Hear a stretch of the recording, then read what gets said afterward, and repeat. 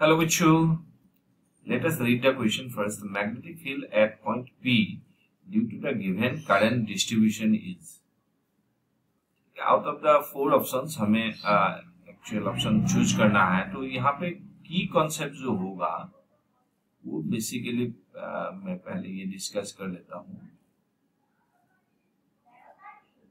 Key concept ये है कि for a very long current carrying wire, okay, or very long current carrying wire, magnetic field at any point, it will be B is equal mu naught I by 4 pi R. R is this angle or this length, shortest distance you can say.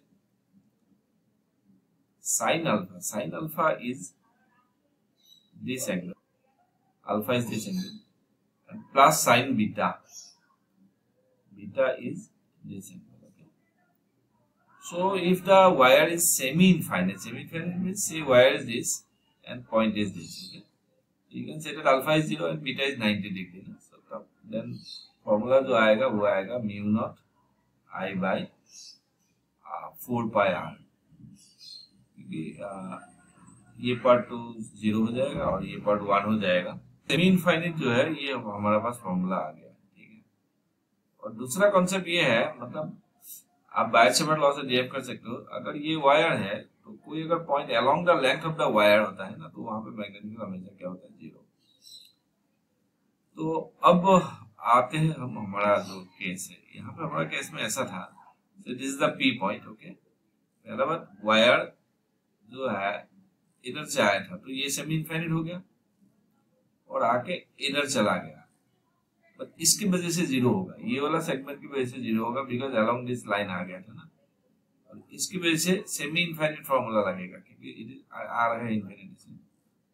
और हम right hand thumb rule लगा के बोलते हैं इसका direction outward होगा. okay? अगर हम वायर को राइट हैंड से ग्रैब करें, थंब अगर काइंड का डायरेक्शन बताया तो बाकी जो उंगली का कार्ल है वो आपको मैग्नेटिक फील्ड का डायरेक्शन बताएगा. तो यहाँ पे आउटवर्ड होगा और यहाँ पे अगर पूछा जाता तो यहाँ पे तो इनवर्ड होता. ये सब पॉइंट में आउटवर्ड, ये सब पॉइंट में इनवर्ड हो जाता है इसका. तो फील्ड इज आउटवर्ड. ठीक है, तो इसका नाम मैंने B1 बोल दिया. तो मतलब आप कह सकते हो B1 equal to mu naught I 4 pi A. यहाँ पे दिया गया है क्वेश्चन में A है और ये आउटवर्ड. आउटवर्ड का सिंबल ऐसा है. ठीक है, इनवर्ड होने से क्रॉस. अब हम आते हैं दूसरा सेगमेंट के लिए. दूसरा सेगमेंट कुछ इधर से करंट आया इंफिनिटी से, इधर चला गया. ठीक है, पहला बात इस सेगमेंट की वजह से कुछ होगा नहीं बिकॉज ये अलोंग द लाइन आ गया है पॉइंट.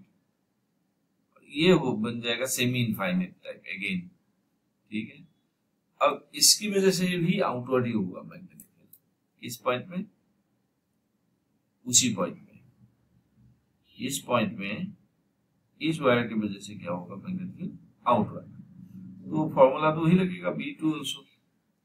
B2 हो जाएगा म्यू नॉट I बाय, बाकी सब सेम है, डिस्टेंस वगैरह सब सेम है और ये भी आउटवर्ड.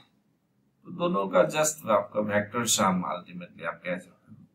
तो net resultant is nothing but दोनों का एड. ठीक है, ये दोनों का add. It will be mu naught I bye 2 pi A और कुल मिला के आउटवर्ड होगा.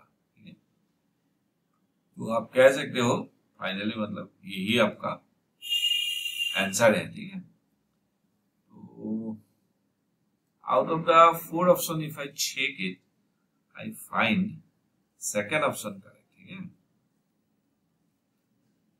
hope this answered your question. Okay, and you understood it well. Thank you.